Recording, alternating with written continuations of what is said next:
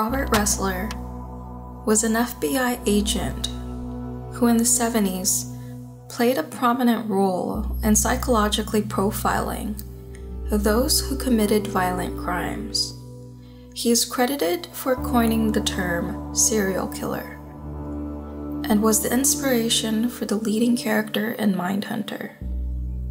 He interviewed dozens of murderers throughout his career and came up with the first serial killer profile.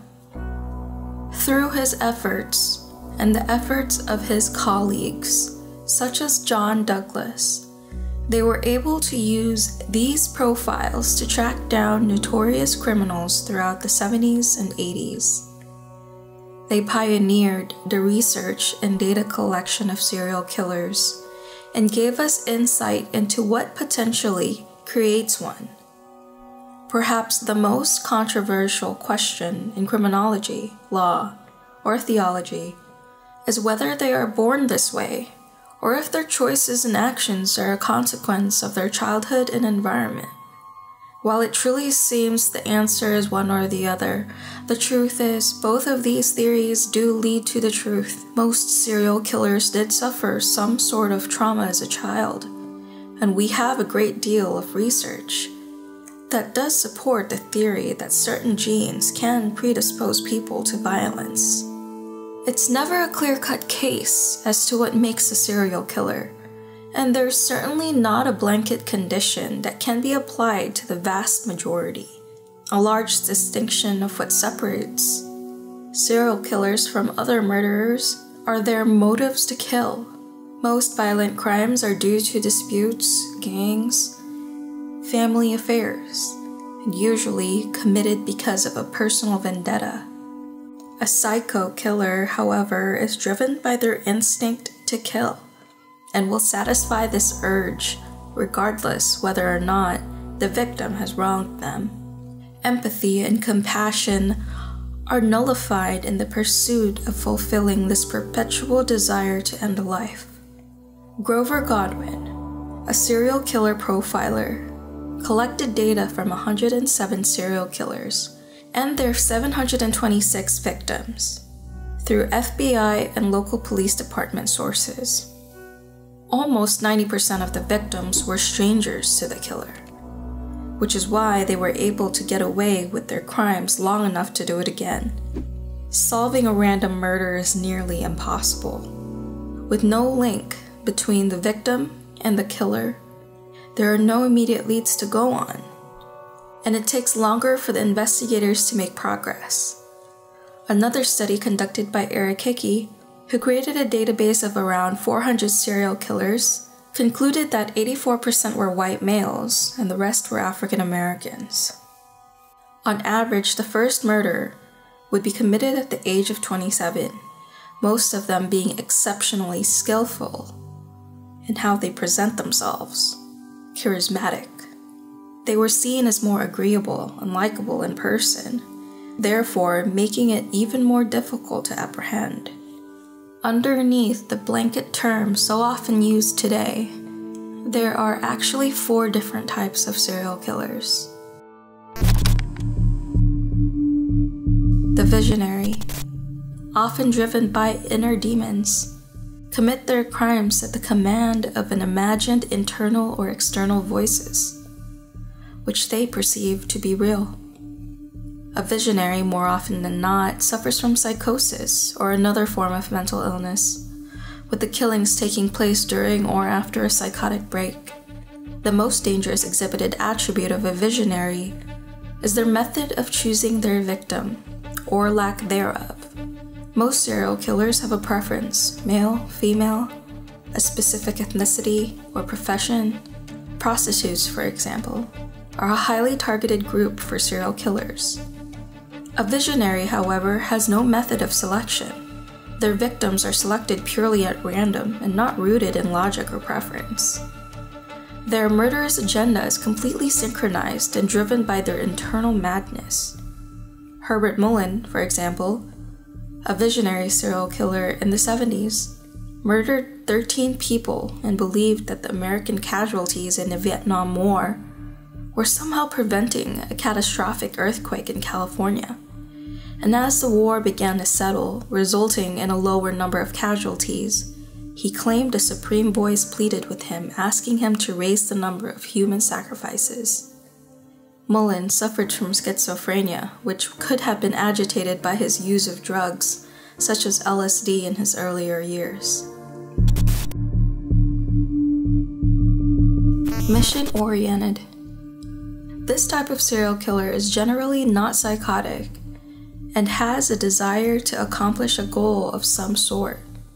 Dexter, from the series Dexter, was written as a mission-oriented serial killer with a need to satisfy an urge, but accomplish a goal while doing it. These killers typically target a specific group of people and believes that by getting rid of these individuals, he or she is somehow making the world a better place according to their own personal standards. As previously mentioned, victims can be found heavily in street workers. The homeless is also a group that are often victims of a mission-oriented serial killer. These murderers are highly compulsive, but not legally insane. They have the ability to hold long-term jobs and are capable of living in the same geographic location in which they kill for many years. Some mission-oriented serial killers even believe that the victim should be grateful for their removal, and in some cases believe their victim is being cleansed of their wrongdoing. This is associated with ritualistic behavior and is common in this breed of serial killers. Hedonistic. This type of serial killer seeks thrill and derives pleasure from killing. Forensic psychologists have identified 3 types of hedonistic serial killers: the lustful killer, the thrill killer, and the comfort killer. All 3 subtypes of hedonistic serial killers commit the crime for their own personal pleasure. Jeffrey Dahmer is a prime example of this variety of killer. He is classified as a hedonistic serial killer focused on lust, which is tied heavily into sexual pleasure. Whereas thrill-seeking hedonistic serial killers do not commit their crimes for sexual gratification, and rather for the rush the murder gives them. They don't drag out this process, and they don't spend their time picking out their victims. It's rather a very spontaneous act. It's often compared to a hunter letting its prey run, so they can engage in their hunt. A comfort hedonistic killer, however, is often female, and often kill those close to them for financial gain.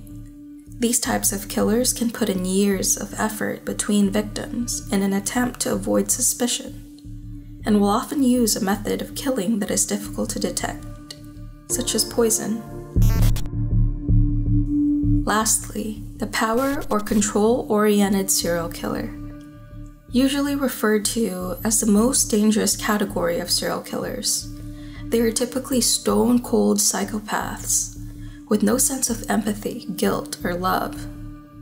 They are meticulous planners of their crimes and actually fall into the FBI's organized category of predators because of this. They are often found to be charming, charismatic, and highly intelligent. Power and control-oriented serial killers will often physically assault their victims, not for the act of lust like the hedonistic killer, but for the feeling of power and domination. Oftentimes, they will return to the deceased body of the victim to repeat this act, to perpetuate the domination and control, as a deceased person has no way of rejecting the act, and they have the ultimate control over the situation. Ted Bundy is the example of the power and control-oriented serial killer. Not only did he portray every characteristic of this category of predator, but he felt he could control the outcome as well. So what makes a serial killer? The most common trait is childhood abuse that they experienced even in the infant stage. Their minds have suppressed the trauma and therefore have suppressed their emotional response, which over time breeds a mind that doesn't know the appropriate way to deal with it, ultimately leading to the underdevelopment of their emotions, like empathy. And while this explains a percentage of serial killers, it doesn't explain all. It turns out the more we research serial killers, the less we seem to know. And the more we dissect this substrata of criminology from a scientific standpoint, with a less philosophical view, it becomes harder to understand why these evil thoughts emerge in the first place. How does a person become a serial killer? Let me know below in the comments what your thoughts are on this topic. How does one end up being a serial killer? Do you think it's purely due to a treacherous upbringing, or are there genetic factors at play? Share this video so we can open up a larger conversation on this topic. Some of the best results come from a community talking and bouncing ideas off of each other. And if you want a good scare and a lesson on history of lore, check out our second channel, Rank Paranormal. Thanks for watching, and we'll see you in the next upload.